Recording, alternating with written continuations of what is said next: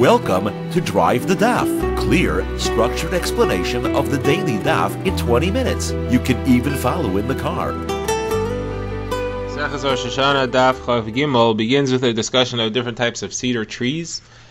The Gemara is quoting a Mishnah which has identified an eitz erez, cedar tree, and the Gemara speaks about up to 10 different types of trees within the cedar family. The Gemara will have some agadata about the functions of these different trees and how they were harvested.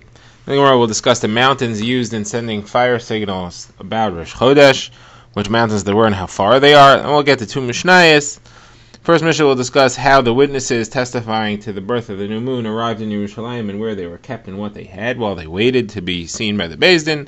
And the second Mishnah discusses the beginning of the process of how they were seen by the Beis Din and how they were interrogated. So we begin at the two dots, about sixth of the way through the page. And the Mishnah had said that there were klunsa'is, long poles made of cedar, made of erez. So the Gemara says, Rabbi Yehuda says that there are 4 types of erez trees. And Rabbi Bar Huna says that there are 10 types of erez trees. The 4 that Rabbi Yehuda identifies are called erez, kasrom, eitz shemen, and barosh. Kasrom, the Gemara says, is called adra, that's an eder tree.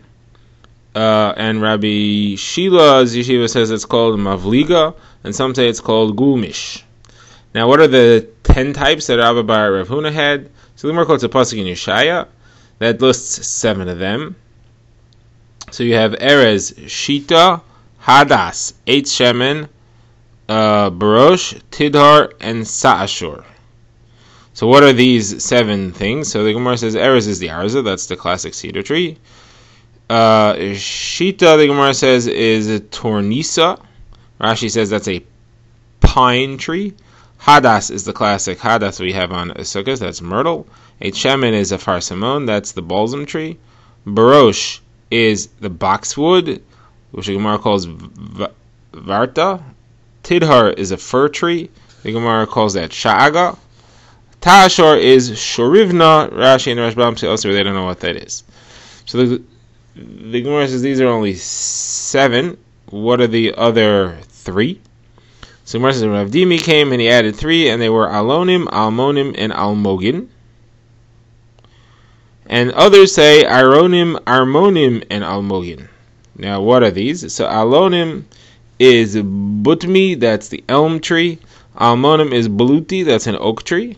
And almogim is a coral. Now, almogim are in both lists. The other list had aronim instead of alonim. That's the chestnut tree. And it had almogin, and it had aronim, armonim, and almogin. So aronim is ari, that's a laurel tree. Armonim is chestnut, that the Gemara calls dulvi. And almogin is, again, the coral like we had before. So now the Gemara discusses coral more than how you harvest it. So the Gemara says you need a mighty ship to harvest coral. The Gemara quotes the pasuk in Yeshaya, which refers to the stream which will come out of the Beis HaMikdash in future, in times of Mashiach, and it will spread to be a mighty river. And even a mighty ship, it says, will not be able to cross it. So the Gemara says that mighty ship is called a borni, a great borni. What do they do with it? How is it used? It was used to harvest coral. How so? So they needed a lot of workforce. So they had either 6,000 men working for 12 months or 12,000 men working for 6 months, same amount of man hours. And they would fill up this ship with sand in shallow water until it sunk and rested on the seafloor. And then they would have divers who would go with long flax ropes that are very strong, and they would tie them, one end to the ship and one end to the roots of the coral, and they would make it very taut, and then they would unload the sand from the ship.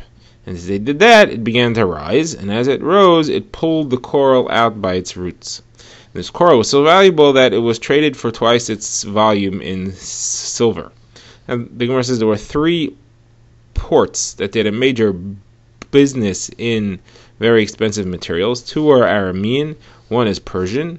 The 2 Aramean ones would sell coral, and the Persian ones would sell pearls, and they were both called the royal ports. All 3 were called the royal ports. Says Rav Yochanan something else on the subject of the shita. Shita, which we said was myrtle. The Gemara said the Shita was pine. That is, the Gemara says every Shita tree that the Nachrim take from Yerushalayim, HaKadosh Baruch Hu is going to restore. Like it says, Etein ba'midbar erez Shita. I will put back into the midbar the erez, which is a Shita. Now, what's a midbar? That refers to Yerushalayim. Like it says, Tzion midbar hayasa. Says Rabbi Yochanan further on the subject of Hadassim, myrtle. Anybody who learns Torah and does not teach it to others is compared to a Hadas tree in the middle of the desert, because it's very beautiful to have a Hadas tree, but it doesn't get much. Nobody enjoys it if it's out in the desert and there isn't anything that it can benefit anyone. And a different version of this says that it's a good thing, where it says that anybody who learns Torah and does teach it to others in a place where there is no one else to teach, then he becomes like a Hadas in the midbar, because he's the only tree around and he gives tremendous life, especially the good smell of the Hadas and fruits, to others.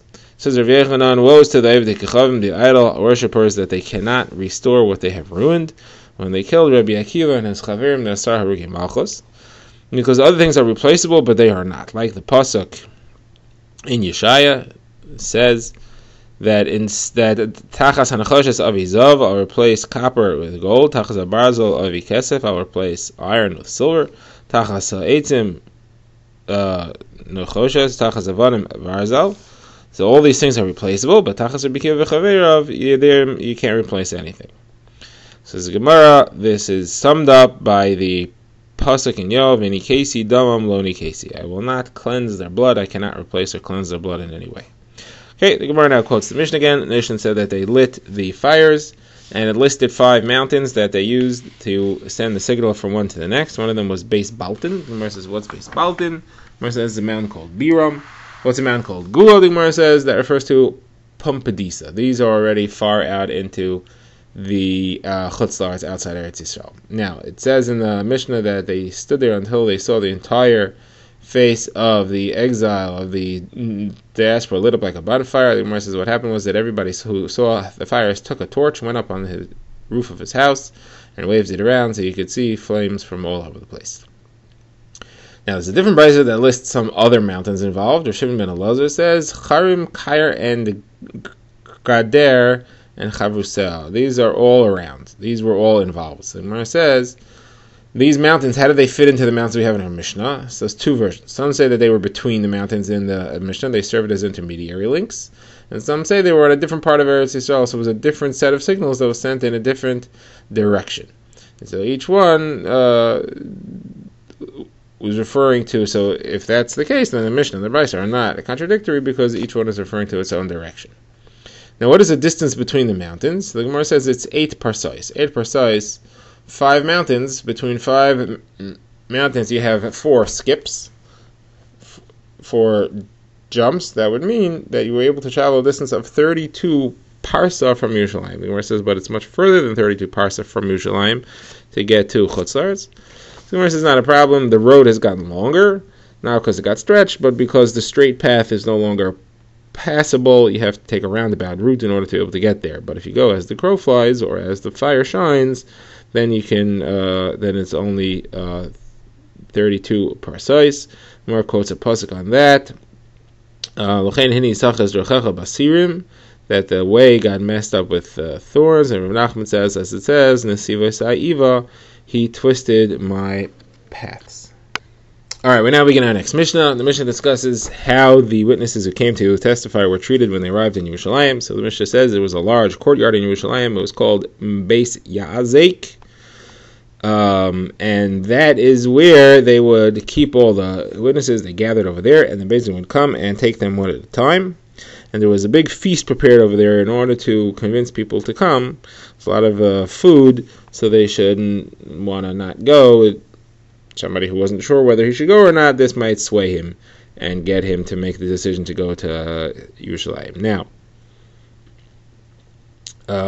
were they allowed to leave the Tchum? If they arrived on Shabbos, so they were Mechalal Tchum, so generally the halacha is somebody who's outside his Tchum is only allowed to travel 4 amos. He's not allowed to go any further than that. So the Gemara says in the beginning they were not allowed to leave, were not allowed to move more than 4 amos because they're outside their Tchum. But I'm going to make things easier for them, that they were allowed to travel the entire Tchum of the city, and just like anybody else who started out Shabbos in Yerushalayim, in order that they shouldn't suffer from their decision to come. And the same is true for anyone who leaves his tchum with permission for a reason that he's allowed to, and that applies to a midwife who goes to help somebody give birth, somebody who travels to help save things from a fire, or from a marauding troop, or from a flooding river, or from a falling mountain, from an avalanche. Any of these people who go with permission have the entire tchum of all the people in the city that they arrive within. Now, the Gemara wants to know, we said that this courtyard is called Beis Ya'azek. The Gemara wants to know, is it Ya'azek with an ayin, or is it Yazek just without an ayin? The difference is Yazek would mean ringed by a fence. Yazek without an ayin would mean that it's trapped, that they feel imprisoned there, like azikim means handcuffs. So Gemara says it's difficult to say that they felt in pain and trapped, because we said they made a big feast for them, so they were very comfortable. They enjoyed it. So you can't say that they felt trapped. True, they were stuck there at least in the beginning because they couldn't leave because of the tchum problems, but they didn't feel like they suffered. Whereas no, it's possible that they had both sensations at the same time. They felt honored because of the feast, but they also felt trapped because they couldn't leave. All right, now we get to the second Mishnah on the Daf. The Mishnah says, how would they interview the witnesses? So the Gemara says that they took the first pair that arrived first, and they brought them into room, and they started with the larger one, the greater one, and they asked him, tell me what you saw. Did you see it in front of the sun or behind the sun? And we'll explain what that means. Did you see it north of the sun or south of the sun? How high was it from the ground? And in which direction was it tilted? How wide was it? How big was it? If he said he saw it in front of the sun, his testimony is void, because it could never be in front of the sun. Afterwards, once they've validated the testimony, so they didn't need any other witnesses. Well, they had the first pair, so after they brought the first one, they interviewed the second one, and if the two fit together, it was qualified, and then we accepted their testimony. We didn't really need any other ones. Theoretically, we could have sent them home, but then they wouldn't come again the next time when they might be the only ones to see it. So we took all the people and interviewed them one by one, at least the main headings, just so that they felt that their trip was worthwhile. Alright, so now the Gemara wants to know what's the difference between in front of the sun and behind the sun, and north of the sun and south of the sun. So Rashi explains, as the sun sets, it's traveling from south to north. Late in the day, at the sun's highest moment of chatzos, it is to the south of overhead, and it's moving north as it moves west. So it's moving northward. So if you're saying that the moon, again, the only place that the moon is visible at the Moed is when the sun is at the end of the day, when the sun begins to set. It's not visible in the morning. So when the sun is already set or just about to set, that's when you can see the moon. And the moon is right near the sun. So if it was in front of the sun, it means that it's heading northward ahead of the sun. And it's north of the sun. Behind the sun means that it's south of the sun. So why are these two different things? What does the Gemara mean by this? So the Gemara says, no, in front of the sun and behind the sun means which way was it angled? Was the concave or the convex side of the moon crescent facing the sun? Was the open side of the arc of the moon facing the sun, or was the rounded side facing the moon? Now, if they said that the open side was facing the sun, so their testimony is batal entirely, because the open side is never facing the sun. The sun illuminates the moon, and therefore the crescent side of it, the rounded side, always has to be the part of the moon that's closer to the sun. The Gemara brings a pasuk to support this. Rabbi Yochanan says, that means to say that that the open side of the moon never faces the sun, and the open side of a rainbow never faces the sun. What's the reason that Hashem set it up that way? The open side of the moon, which is viewed as the injury of the moon, where the moon shrunk when it complained, never faces the sun, because the sun would be upset that it caused the moon to shrink itself. And the open side of a rainbow can never face the sun, because the people who worship the sun would say that the sun is shooting an arrow. It's using the rainbow as an arrow, because when you fire an arrow from the bow, so you have the curved part curves away from you. So it couldn't be like that, and it's got to be that the rounded part is always facing the sun. So what have we learned today on the daf? We've learned about the 10 types of cedar trees, possibly 4 types. The Gemara describes and lists each one. We learned how we pull coral out of the riverbed by floating a ship that's tied to the roots of it. We learned about the Agadata that Hashem will restore all the cedars that were taken from Yerushalayim. We learned that someone who's a Talmid Chacham who does not teach, or passively if he does teach, he's considered to be unique, alone in the wilderness. And we learned that Rabbi Akiva and his friends are not replaceable. We also learned about the mountains. There were 5 mountains, possibly 3 more in between. They were 8 parseis apart for a total of 32 parseis. We learned about the names of some of the mountains and places in which they were. We learned about the courtyard where the witnesses would wait, and it was possibly called Yazek or Yazek. There was a feast there. We learned about the interviews that the Beis Din would conduct, and they would ask them all kinds of questions to make sure that they really had seen the moon and not something else.